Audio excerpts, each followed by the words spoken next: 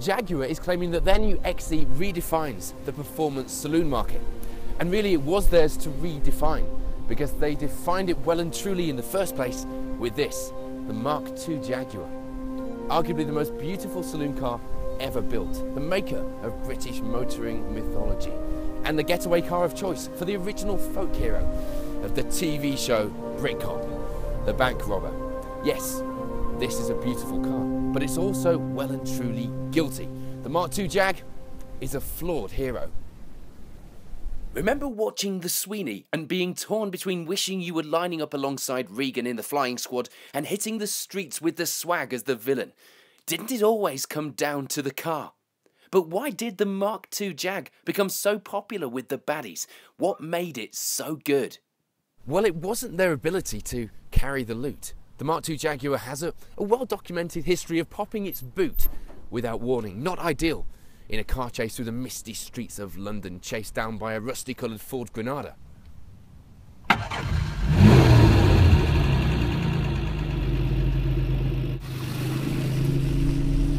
This example has the powerful 3.8 litre straight-six engine.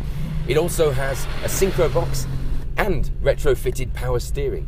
All very comfortable, practical and refined. It doesn't exactly shout gangster from the spec sheet.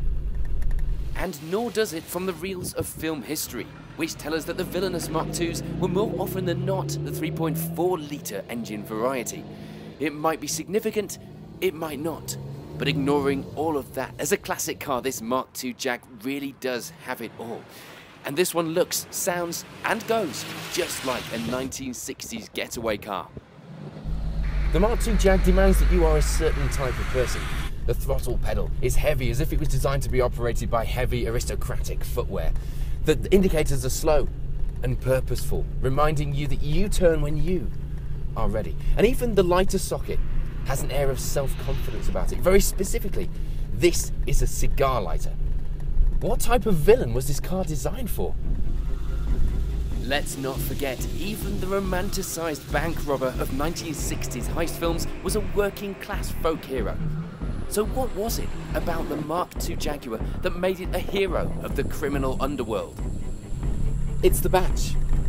For all its differences to the original, the remake of the Sweeney sees Ray Winston's Regan get behind the wheel of a fast Ford to chase down the baddies in, yes you guessed it, a Jag.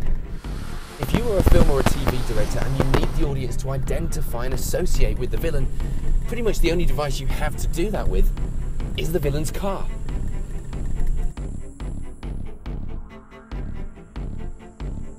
Like the 60s TV cop show villain, the Mk2 Jag was indeed a timeless classic.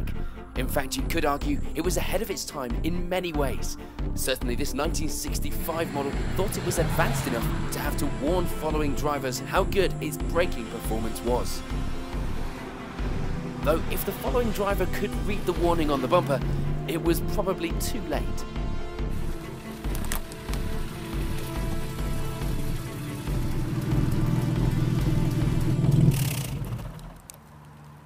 There's another reason that the Mk2 Jaguar was ahead of its time, and it's a strange one. That fuel filler flap does not look like it came out of the 1960s. It's like something which came off a Ford Mondeo. The rest of the car is so beautifully crafted that you'd expect a protruding, shiny chrome filler cap. Not that.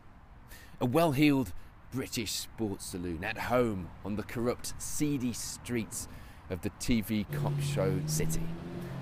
A beautifully designed icon of classic motoring with a Ford Mondeo fuel filler flap.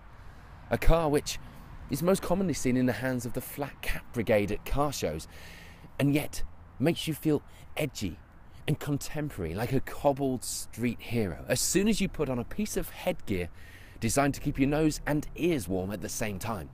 I get the feeling that the Mk2 Jaguar has never quite been what it was intended to be.